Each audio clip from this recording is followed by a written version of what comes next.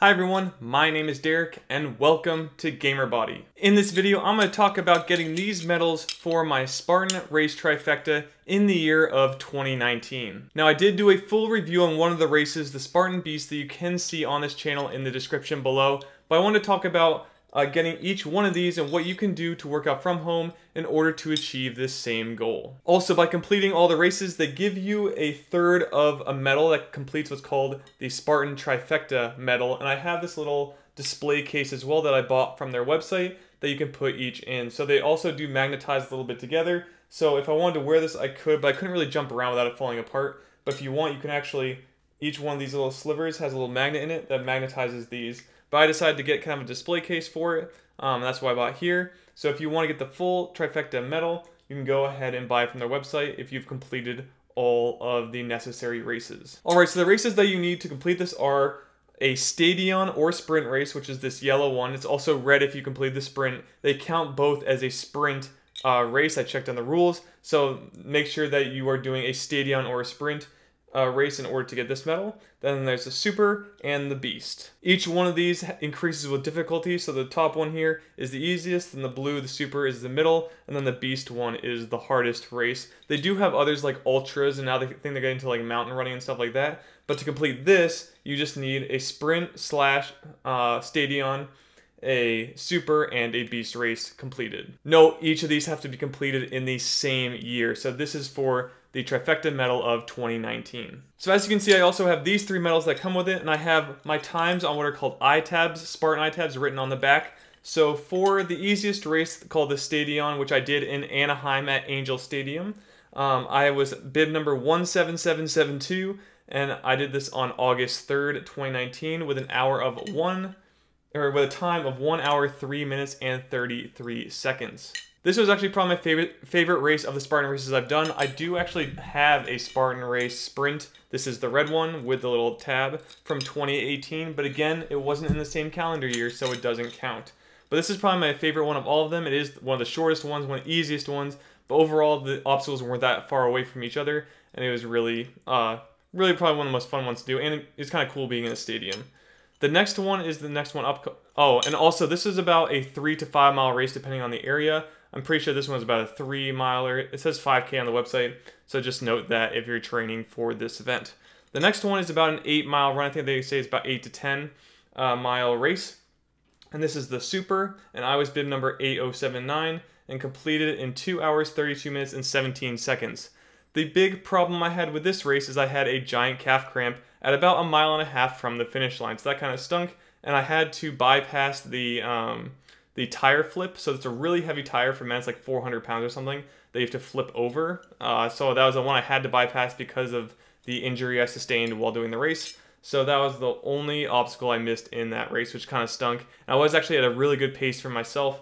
So that was unfortunate, but I did end up getting the medal in the end because I completed the race, even with a busted calf. And the last one, and the most grueling race I did by far, and why I made a review on it, on why not everyone should be doing this race, and should not be promoted to the general public really, is the Spartan Race Beast I did up in Big Bear, California. Now for this race, I was bib number 8912, and I did this on May 18th, 2019. It took me 6 hours, 16 minutes, and 56 seconds. Now this race is 13 miles, while this one is about 8 to 10 miles. This took me almost 4 hours longer to complete than this one, which is pretty ridiculous. And the reason I go over in that video, the Spartan Race Beast review I made, is because you're literally running straight up and down a mountain. So I basically walked 90% of this race because it's very hard. Basically, you're climbing a ski mountain. These things are not like gradual. It's very steep. So this was very, very tough. And again, I don't recommend it for someone who is undertrained or hasn't done one of these things before. It should not be promoted to the general public as so, and that's my big gripe with it. Otherwise, it was an interesting experience, but I don't plan on doing this race ever again. So that's it on the medals I received within the 2019 season. I'm glad I got this. I set out at the beginning of January. I was supposed to do it with a friend, but he decided to back out. But I was able to get all the pieces to my Trifecta medal, and I'm pretty proud of accomplishing that goal. It is pretty expensive. I would look on Groupon if you're looking to get good deals. I ended up getting under $100 from almost all the races except for the Stadion, because by the time I went to get on Groupon, they'd all sold out. So if you are planning on doing this, get them as soon as you possibly can, because you can save almost half the price in some cases, as these things do run over $100 for the most part. Not to mention all the clothes that you will ruin while doing these events. Alright, and some training tips going into the races. I'm going to talk mainly about these two because this one is like an entirely different beast. You really need a lot of experience in, I'd say, races beforehand to even attempt to really do this one. Just note that the Big Bear one is one of the hardest ones in the country from what I've read online. I don't know if that's true. I've never done another beast, but based on their what I've read in the reviews, this one is probably one of the hardest races in the country. But it is, again, 13 miles and you're going up a mountain, so that's pretty tough. For these two, you could and can, because that's what I did, train from the comfort of home, build up enough strength, and do these races. The main things you need to focus on are pulling strength, being able to hold yourself off the ground for a long period of time, and move like while hanging, and then also being able to run for a decent amount of distance. So for this one, you need to run at least a 5K without stopping, I'd say. And then for this one, you're going to want to be able to run about 8 to 10 miles without stopping. That way you can complete the running portions of these races, because that's what you're going to be doing for about 90% of the time. I complete each obstacle in about, probably the longest obstacle takes me like 30 seconds. That's the ones where you like carry things, drop them, and come back. But for the most part, things like the rope climb, I can do full arm, just pull it myself up, I do it in under 10 seconds. So most of them are really short. Some you do have to wait around for. So like for this one, the only thing I failed on this one was the javelin throw, which I didn't fail on any of my other races, even counting my one from 2018. So I almost had a perfect race until I missed the javelin throw.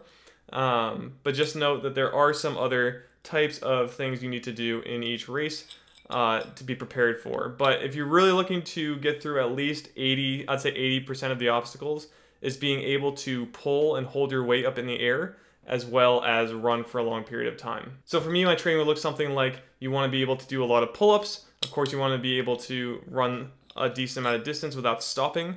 And then I would also focus on the other pushing movements, so like dips and stuff like that. You really want to be able to control your body weight really well. And then there are some things where you have to pick up heavy objects. Now, my big gripe here is you are tired when you do this, and I really don't like that they do that. They put a lot of the obstacles in the last couple of miles of the race, just so you know. So for the most part, you're just jumping over walls in the beginning for a very long time, like the first half of the race. And then nearing the end, like again, the last 2 miles or so, they're going to put everything in there for you. So like the tire flip, and then like the Atlas ball carries, that kind of thing, are all put near the end of the race, which is not a good place to put it because you're lifting heavy objects while you're tired. So that's my big gripe with Spartan Race right now. But other than that, you can pretty much get away with those things. So again, focus a lot on pulling strength, a lot on your endurance and running. Also being able to jump. I would focus on trying to get your jump height higher because you're jumping over a lot of walls in this. So those are the big things I would focus on in your training. Alright, and that is it on this video on my journey to completing the Spartan Trifecta. Again, please check out the full review of the Spartan Race Beast if you'd like to see how much I rip on it in my video. I know I got some dislikes because of that, but I really still feel like it is for more advanced athletes and people who've trained for a while. If you did like this video, please like and subscribe, and I might do even more events and review them for you on this channel. I have the terrain race coming up, and I'd love to do a review of that as well. Also, please head over to GamerBody.com and opt into the email newsletter. By doing so, I'll send you 7 cheat codes that can help you build muscle, get lean, and build confidence, all from the comfort of home. Again, I trained for all of these events I did from home, as I haven't actually done a gym membership in a couple years now. So just know that you can get ready for these events by doing your training at home. And that is it. So again, please like and subscribe, and I'll see you all in the next video. Be fit and game on.